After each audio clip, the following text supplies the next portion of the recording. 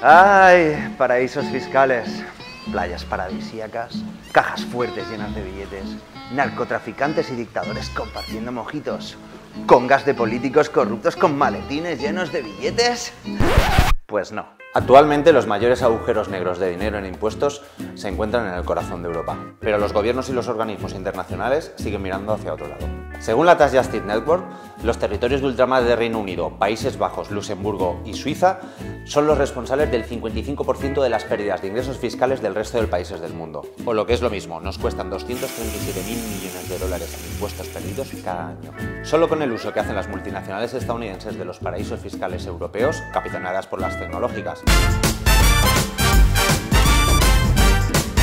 nos hacen perder al resto 23.000 millones de euros en impuestos al año. Según la Tax Justice Network, estos son los paraísos fiscales más perjudiciales para el resto. Pero la lista negra de territorios no cooperantes de la Comisión Europea es esta. ¿Por qué son tan diferentes? Dos cuestiones. La primera es que la propia elaboración de la lista excluye a los países europeos. La segunda es que esta lista fue hecha para luchar contra la opacidad bancaria y la evasión ilegal de impuestos, pero la cantidad de impuestos que se paga en cada país no se tiene en cuenta. De esta manera, si uno de esos territorios firma un acuerdo en el que se compromete a dar información en caso de que haya fundadas sospechas de que un terrorista o un corrupto guarda ahí su dinero, pues ya no es un paraíso fiscal.